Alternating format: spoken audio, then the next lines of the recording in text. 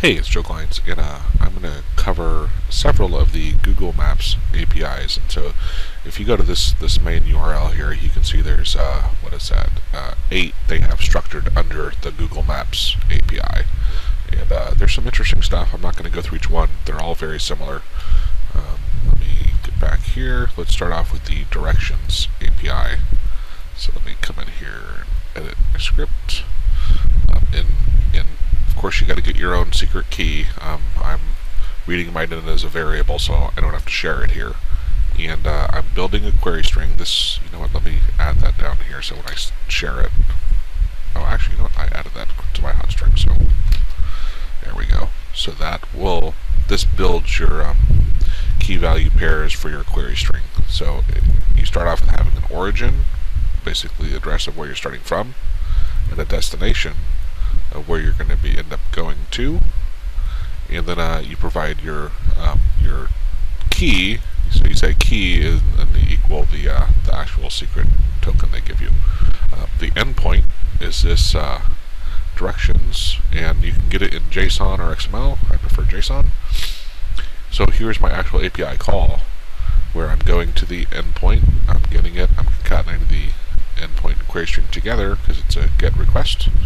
I'm sending it, and the response, I come back, and I'm actually, you know, I don't recall if I need to make it pretty or not. Let's comment this out. It might return back already decent looking. So I'm going to save that. I'm going to launch it. Looks good. And when I run it, it's going to dump it into my output window, which I just prefer over creating a new. Yeah, that's not terrible. I could run it through my pretty response stuff, but it's clear enough where I can see. And so this would of course get me my directions from the one location to the other. So that's a pretty cool, straightforward script. I'm gonna exit out of that. Move on to my next one. So let's do geocoding. So basically, all their stuff, which is awesome, is very similar, right? You get your key from them, and then here I'm going to put in my address, which is this is the key value pair. So I'm passing address equals that, and then I pass it my key, and here I'm going to run this one. And now when I run it, this one actually I'll leave in the pretty one so we can see it. It makes it just a little bit more structured. But it looked up that address and returned the lat and long. Oh, it looks like it returned a lot more than that. Let's take a look here. Yeah, here's the lat and longe, right? But returned a lot of other information as well. So that's the geocode one. I'm going to exit out of that and come back in here. What's up next? Places. Places is pretty cool. I remember playing with it. So I just opened it up. I couldn't remember if I had moved my token into the variable where I read it in. So just wanted to make sure I had done that. And I haven't played with this in a bit, but I'm looking for nearby places. Return it in XML. Oh, you know what? I haven't adapted this to Let me tweak this to where again I'm going to put in my function and save that. And now, just because I like keeping things consistent, oh, and look at that, this is one I had done a long time ago, so this doesn't matter, but it's just better to stay consistent so anybody following this can see what is happening here, and it's the same across all of my stuff, which is also why initially I just had it iterating over this, but I realized there's no need for having that inside each of my scripts. What I basically do is have this saved as a function inside my library. It allows me to reference it. So that's why I don't have that in my scripts. But unless you have it in your library, you'll need to have it in your script. So here, I'm going to go ahead and get rid of this, and let's change query string is going to equal, now I need my function, query string builder. So that is that, and then it takes an object, which means Oh, look, I already have it up here as an object. So I think this is what. Now I grab this, and I can grab that whole thing and dump it in there. It's really mostly the same thing. I just didn't have it actually in a function. And so now, let's see, I have my endpoint. I have my location, and I'm looking for food. Or within 1,000. Let's change that to 100. Shrink it down some. And I'm gonna launch it. Okay, launched. Okay. Let's see.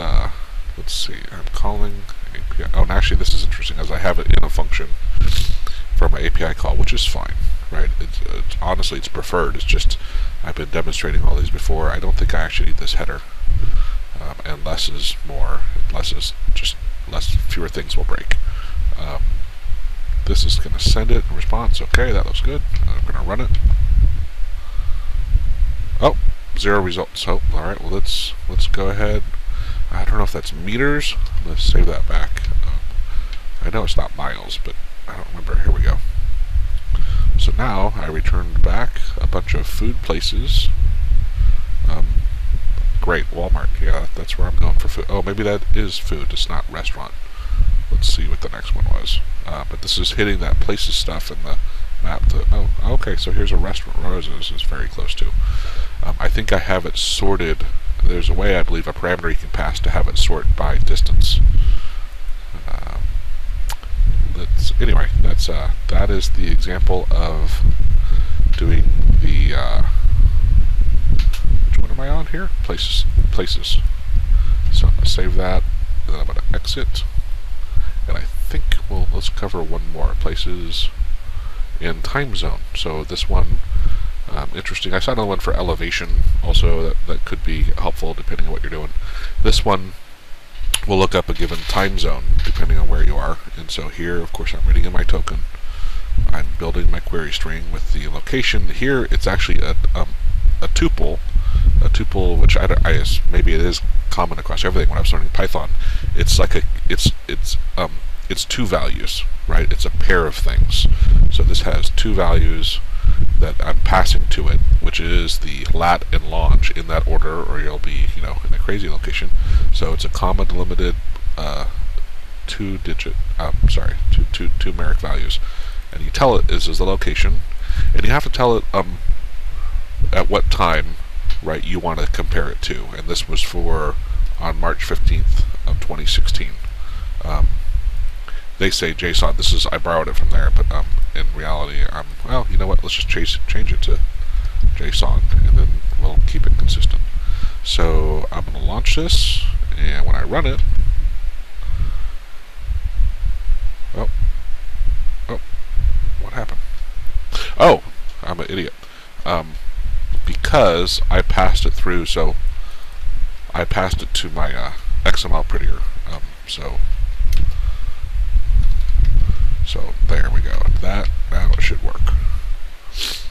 So this said at that day and time, it was Eastern Daylight Time, and this is the other information it's returning back. So that, in a nutshell, was 4 API calls to different Google Maps services, which you can see there's other ones here. And it's pretty awesome, pretty amazing how easy it is to connect to these things. You can get a token. Let me see if I can go to one here. Once you get in here, you start doing it, and you can say get a key, and this is going to pull up a window, and you can choose. Hopefully you've already created something, and then once you do, you hit that, and I'm not going to hit it because I don't want it to either show mine or have to change mine. But you can get a token value and just start plugging away. Alright, thanks.